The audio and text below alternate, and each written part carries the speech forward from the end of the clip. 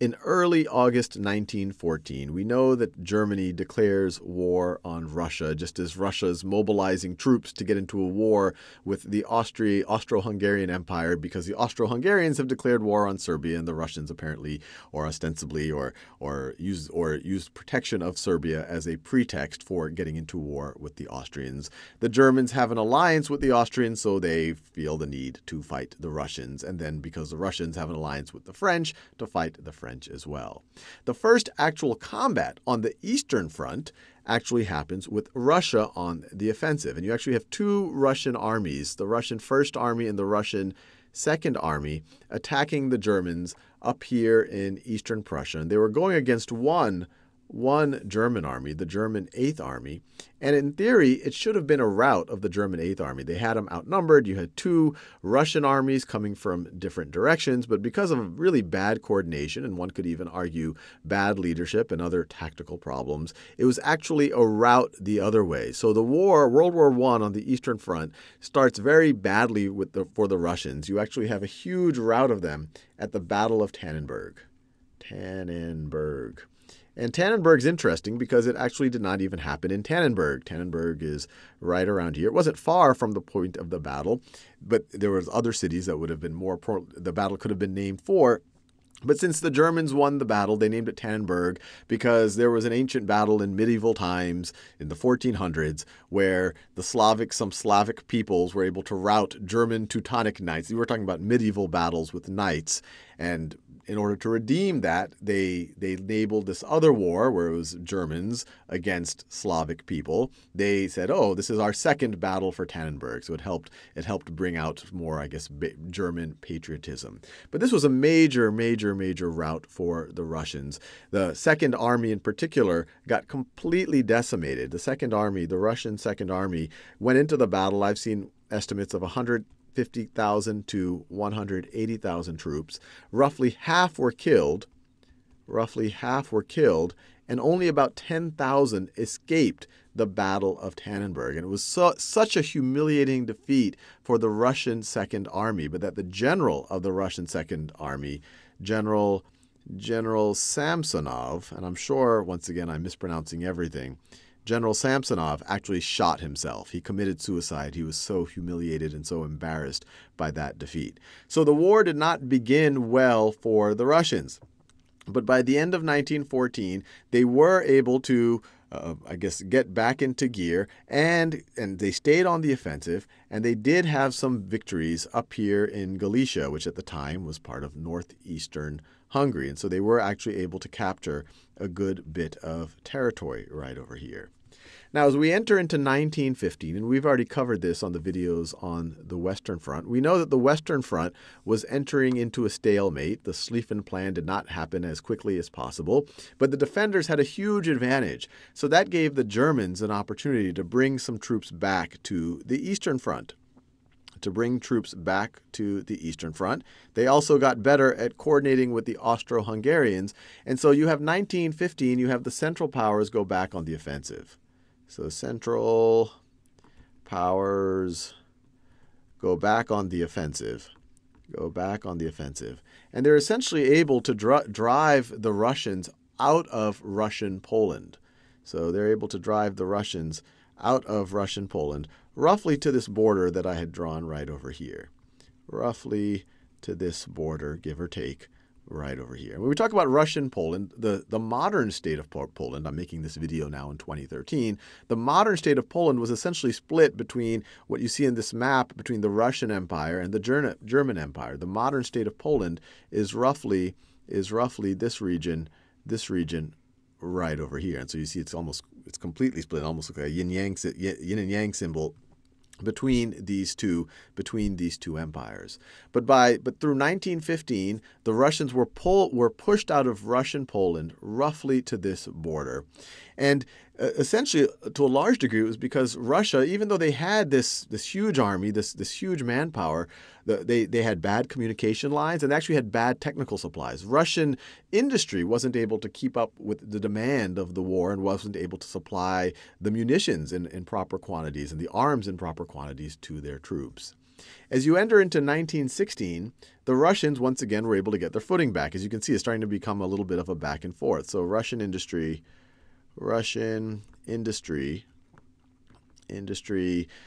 guess you could say, picks back up in 1916. And it essentially puts the Russians more on the offensive. They were driven out of Russian Poland, but now by 1916, they're able to keep the Central Powers a little bit more on the defensive. But the boundaries of the front roughly stay in line with this line right over here. And by the end of 1916, you actually have the Romanians joining on the side of the Triple Entente, on the sides of the Russians, in order to fight the Central Powers as well. Now, this might look like it's starting to look better for the Russians. The Russians, their industry is finally picking up. They're starting to put the Central Powers a little bit more on the defensive. But the entire time that we're talking about this battle, the economic situation in the Russian Empire is deteriorating dramatically. By the time you get into 1917, the Russian economy, the Russian economy is really falling apart. You have food shortages, you have riots, And in February of 1917, you have the February Revolution, essentially the overthrow of the Romanov dynasty. It's been in power for 300 years, but you have Tsar Nicholas II. So this is in February, and then in early March, you have Tsar Nicholas II abdicates the throne. And this is the gentleman right here. And we'll do more detailed videos about the entire Russian Revolution and what happens to his family and all of the rest. And you have an interim government that takes place. And this is actually an interesting fact of history. This interim government all of a sudden becomes a democracy. This is February 1917. Remember, the United States has not entered the war at this point, but you might also remember that in April, the United States uses the idea of fighting on the side of democracy as a justification for entering the war, which is very nice because by April, all of the major powers on the side of the Triple Entente, they were all democracies. You're talking about now the interim government for the Russians, you have the French, and you have the British Empire. Obviously, it's a democracy only for those who were voting. And actually, the United States was the first country to recognize the interim government after the overthrow of Tsar Nicholas II.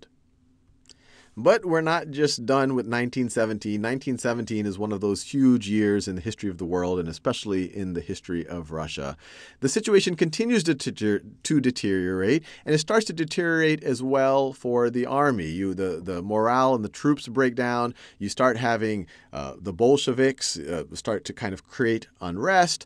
By the end of 1917, now we're talking about September 1917, so that's maybe right around here, you have the Central Powers. Germany is able to capture Riga, which is a major city right over here on the Baltic, which brings the Central Powers very, very close to the Russian capital. It contributes to the ongoing unrest that's going on. And so in November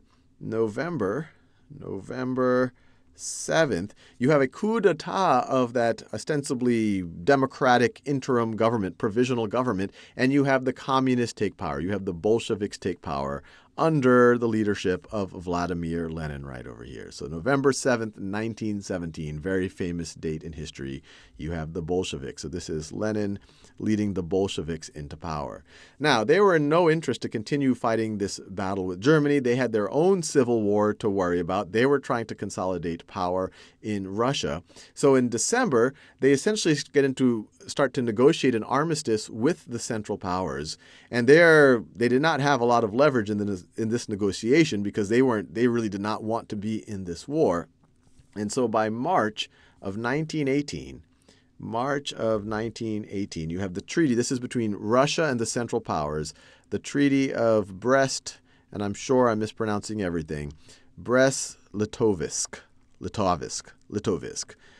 Treaty of Brest-Litovsk, in which the Russians, because they were so desperate, the Bolsheviks were so desperate in order to get to kind of focus on the internal civil war that had emerged in Russia in order to consolidate power, they gave over a huge amount of territory to the Central Powers. And essentially, a large part of European Russia that is not predominantly is not predominantly of Russian ethnicity went over to the Central Powers.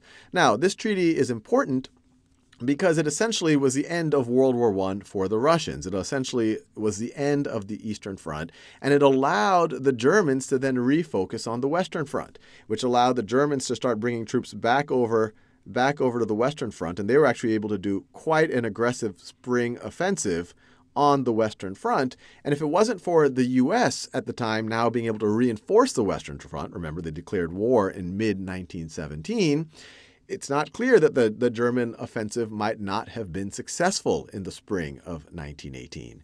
So the importance of Brest-Litovsk is it was the end of the Eastern Front. It allowed the Germans to do an offensive on the Western Front, and it was a very strong offensive, but with the help of the Americans, it was not a successful one. But the actual territorial gains for the Central Power of Brest-Litovsk, I'm sure I'm mispronouncing it, were not that significant because in November 1918, and here I'm probably falling off my timeline a little bit, but right over here in November 1918, this is 1919, right over here, you have the Central Powers essentially saying, "Oh my God, we're not going to be able to win this war," and you have essentially what was for a long time known as Armistice Day, the 11th day of the 11th month, or the 11th hour of the 11th month or the 11th hour of the 11th day of the 11th month. You have an armistice, and you have the end of World War I with the Allies winning, and so the Allies got to say what happened to this territory right over here.